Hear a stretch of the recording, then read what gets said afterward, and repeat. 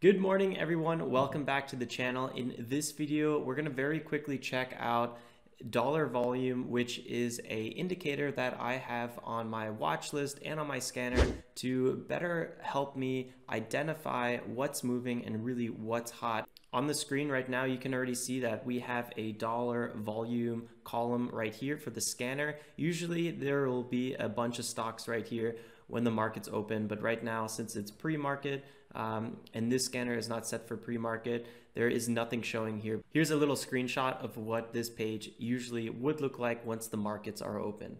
And then over here in my watch list, let me just go ahead and make this a little bit bigger. Maybe something right around here. You can see that I also have dollar volume in this column. Now, the reason I like dollar volume more than just normal volume is because it gives me a little bit more information.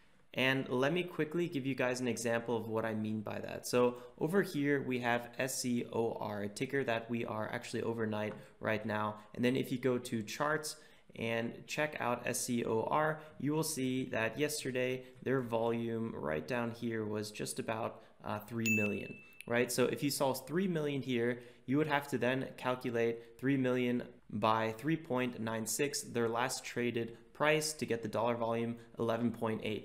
I mean, fairly simple calculation, but let's say you have a bunch of stuff on your watch list and some of these smaller cap companies, especially when you're dealing with a few cents, like this one, SRNA, is only 9 cents. And they're trading just millions and millions of dollars of shares simply because their stock is so cheap. You'll just have a very overwhelming kind of watch list with a bunch of different volumes. And although you could do the calculations, it's not very intuitive and it's not very quick. When I'm trading, I like to make my charts as efficient as possible. So I made this dollar volume column, and then I can see no matter what the last price is and no matter how many shares are being traded, I can quickly compare all of these different stocks based on their dollar volume. So I see CLVS has some of the most dollar volume, and then NIO, and then XNet. That way I can very easily compare these different stocks based on their dollar volume, while their volume of actual shares traded could be a little bit confusing in identifying which one is being traded the most. Okay, so let me go back to the scanner. Let me move this back and let me show you guys how you can go ahead and edit this dollar volume if you want to add it yourself. So all you have to do is go to whichever table you want to add it to and click this little gear icon at the top right.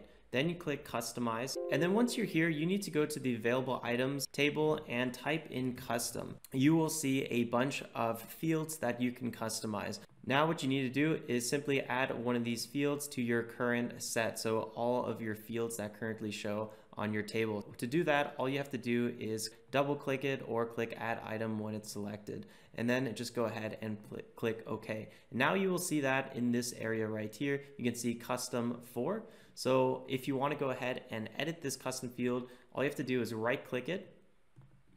Make sure not to left click it or else you're going to sort by it. So let me say no sorting, and we actually put it back to change so I don't forget about that later. And then just click edit formula.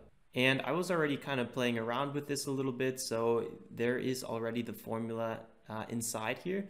But all you have to do now is go to ThinkScript editor. In the video description below, I added the formula that you will need.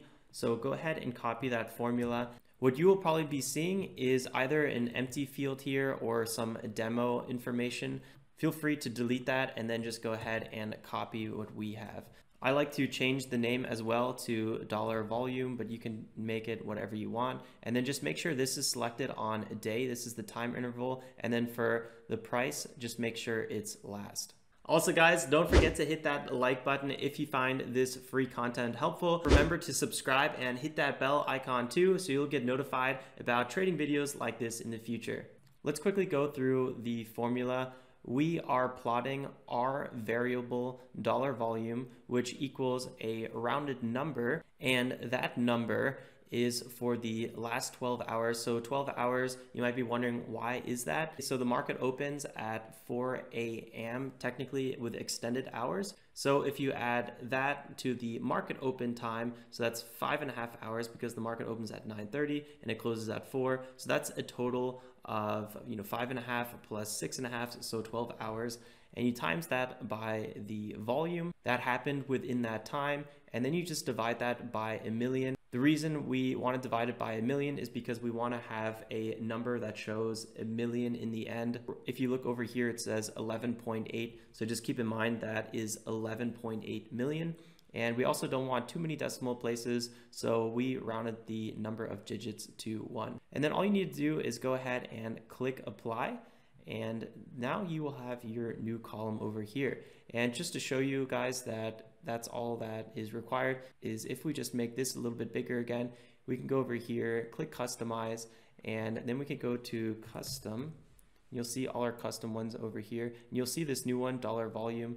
Just go ahead and add that very quickly. And here you can see it's 11.8. Now there's one more way to do this. And if you guys noticed when I was editing this dollar volume, if I quickly go here and edit it again, I can go ahead and click share. So that is exactly what I did. I went ahead and shared this and I got a link for it that I can share with you guys. So in the video description below, you can get that shareable link. And once you have a shareable link, you can always upload it by going to setup and say open shared item. Just click here and then you can preview it. ThinkOrSwim dollar volume open.